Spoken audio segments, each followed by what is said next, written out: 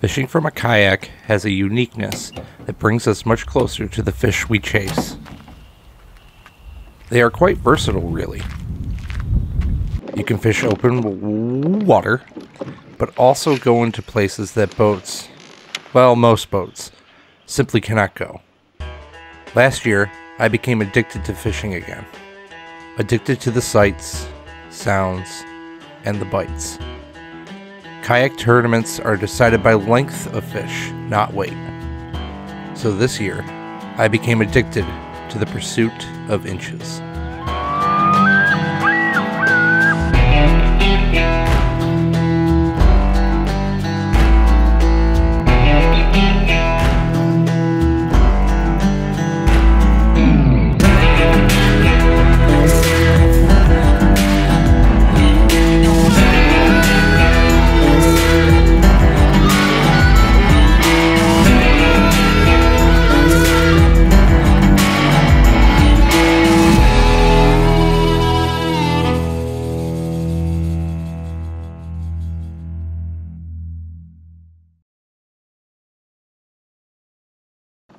Well, good morning, everybody. Now that I've figured out what was going on with my electronics, they were doing something weird yesterday at the end of the day. Figured that out. Now let's go catch some fish.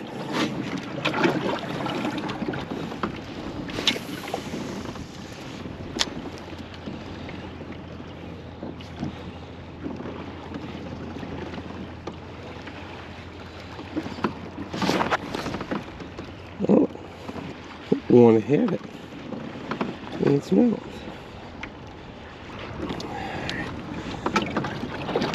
I just need... Hello.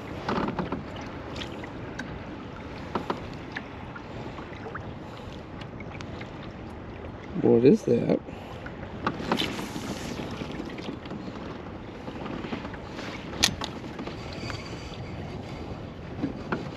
What are those?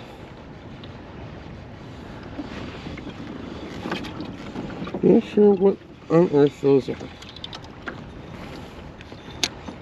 I do think there's a few. I'll be right off that.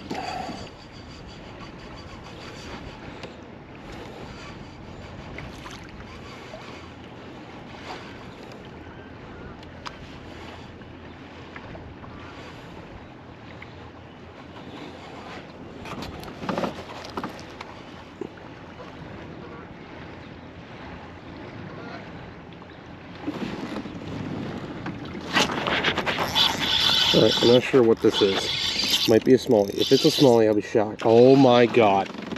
Oh my god. That is a giant smallmouth. Oh my goodness. Come here. Come here. Come here.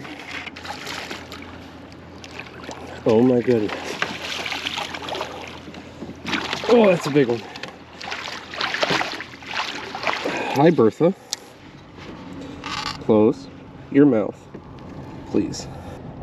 20 inches.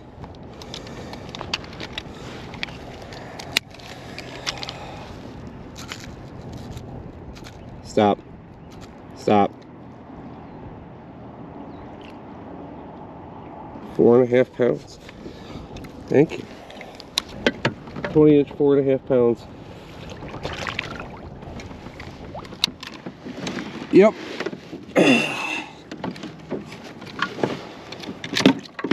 Yep.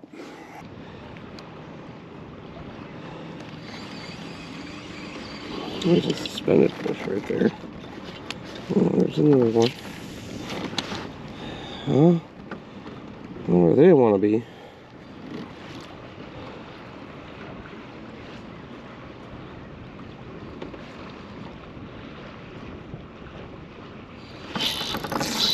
Yep. Oh, they want to be biting today. Give me another one. Ooh. Give me another. Give me another. Ate the whole thing. Munched it. Munched it.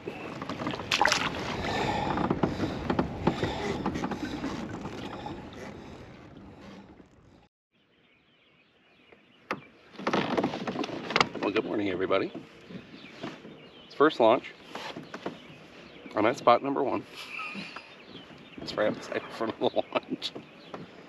Yeah, so I'm just going to hang out, pretty much. Just kind of slowly make my way around. Kind of see where everything lies, but I know there's some staging and hanging out right here, so I should be able to get a quick 5. So, we'll see how the day goes. Fingers crossed. We're going to have fun. See you guys when it's first cast.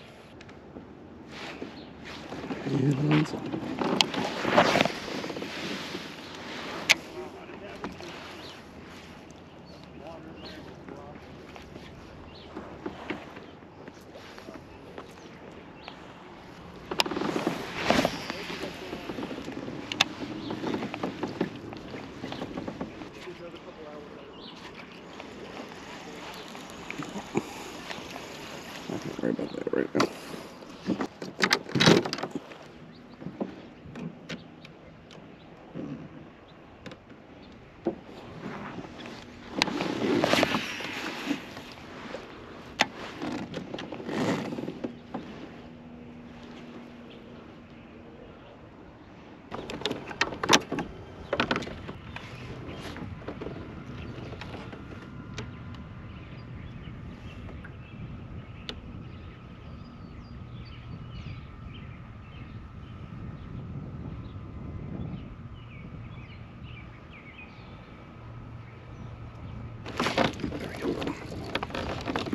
There we go. I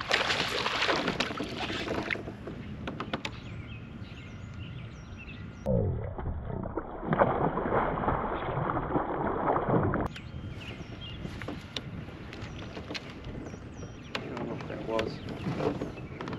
May have been a small one, may have been a white screen. Alright.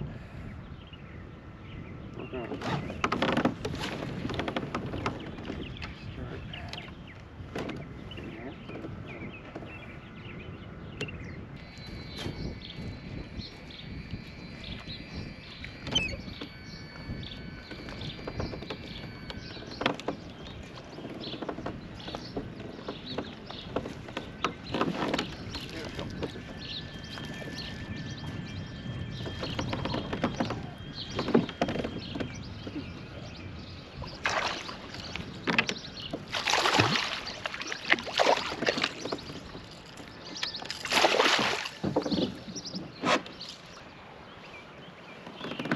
16 1/4.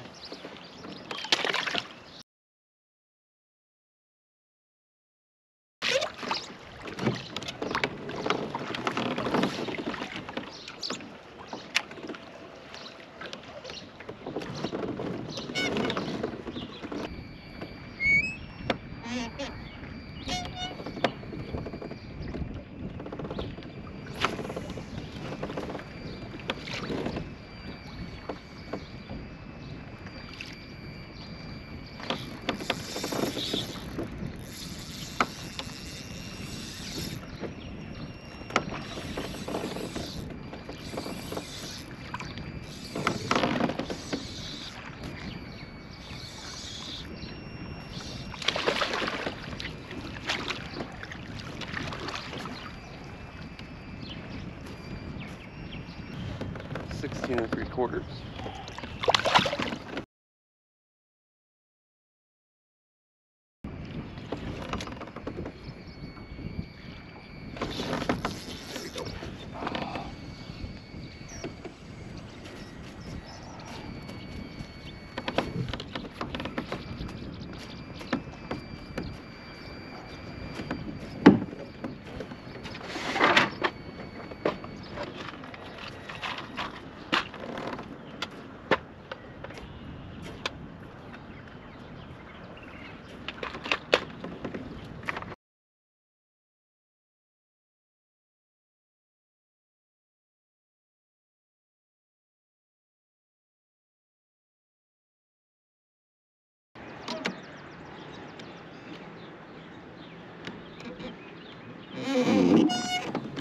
Do not want it.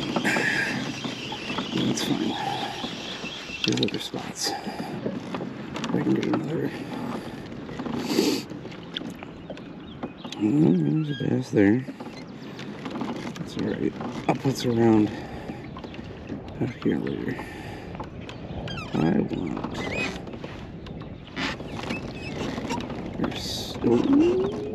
There it is. That's the thing I wanted to find.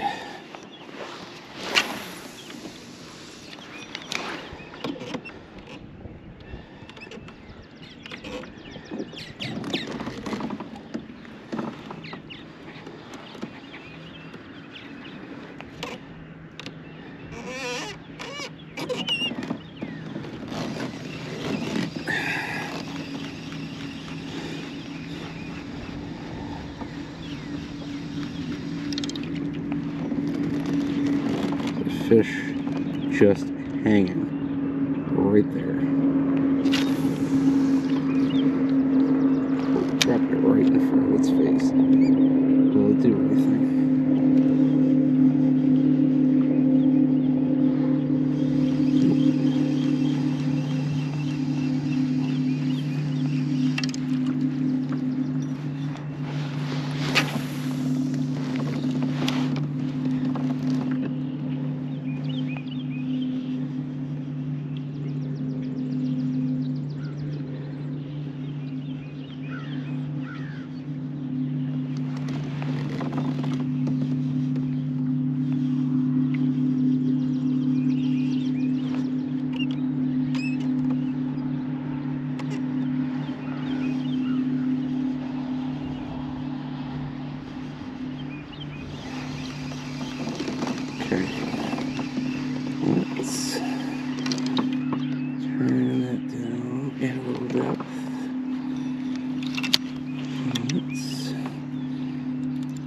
Get in here and throw it around for a minute.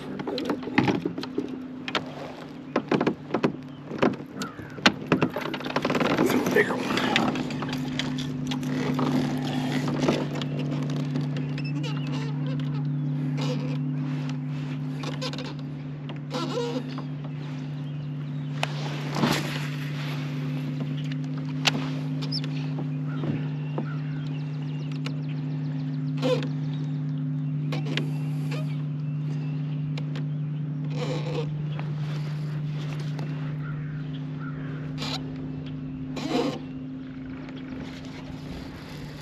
No.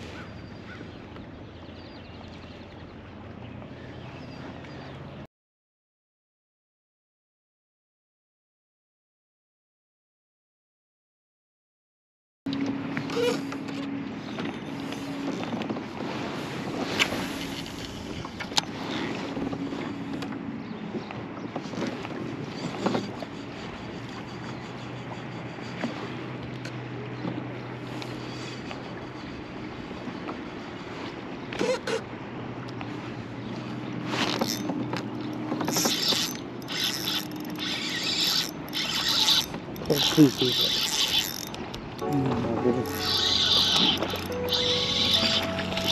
Yes, here's the bass. Thank you. Come here. Get over here. There's 4. Woo! One more! I need one more! One more!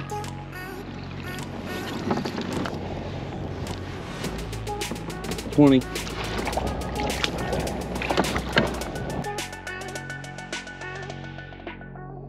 Let's go back there. Grab another.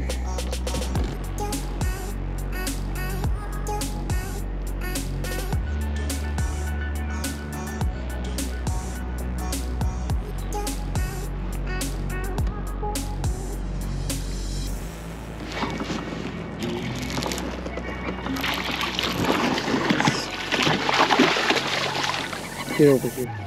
Nope. Nope. Get back over here. 5. Got it. 17 3/4.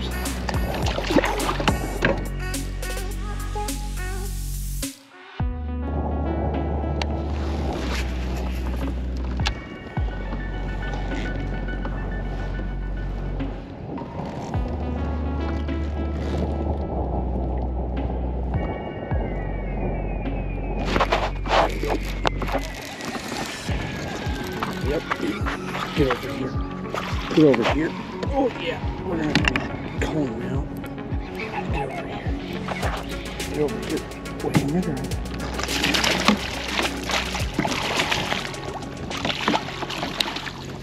Smack. 19 1/4.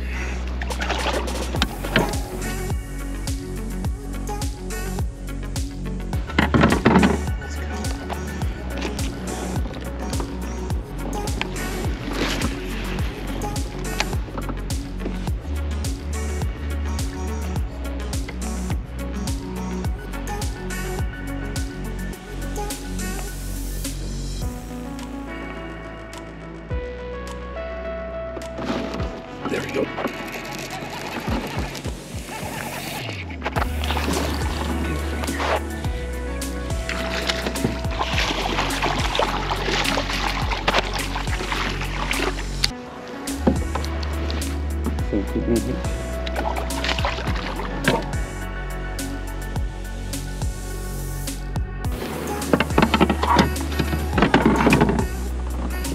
Keep catching them.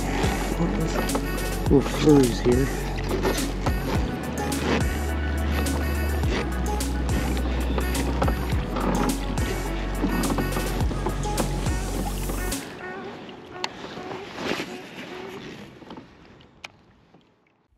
Well, so I didn't catch any more fish after that last one. I did run over to a spot that typically in the more afternoon hours, there's some big smallmouth that were hanging around there. And I was kind of throwing a Hail Mary, moved back across the lake to another point that I had seen someone just kind of hang around, but wasn't really, like, when I looked over, I wasn't seeing them catch anything. And I know I've caught a couple 20.5s actually off this one particular spot leading up to the tournament, and just threw a Hail Mary. And I'm not Aaron Rodgers. This is a great example of you have to keep your head in the game, and it's all a mental thing when it comes to tournament fishing. And I've gotten pretty good with trying to be able to just manage this, and this was a great lesson for me and anybody else. A lot can happen in 30 to 40, like less than an hour. A lot can happen there. So right at the very end, when I started with the 20, is those were the bass that I needed to fill a limit and actually call at least one bass, and that moved me from like bottom to actually getting my first top 10 placement ever. It was pretty good. Literally, it all happened in that little short span right around like quarter to noon, 12:30-ish, or around there. And it just goes to show, it just takes one bite. One bite can change the whole thing. One little stretch, just one active fish can just change everything. But what's really cool about this tournament, and last year I only submitted one fish, so this is a drastic improvement from last year. But with this particular tournament, the first tournament of the year for NYKBF, it's a charity tournament, so we actually donated all of our entry fees.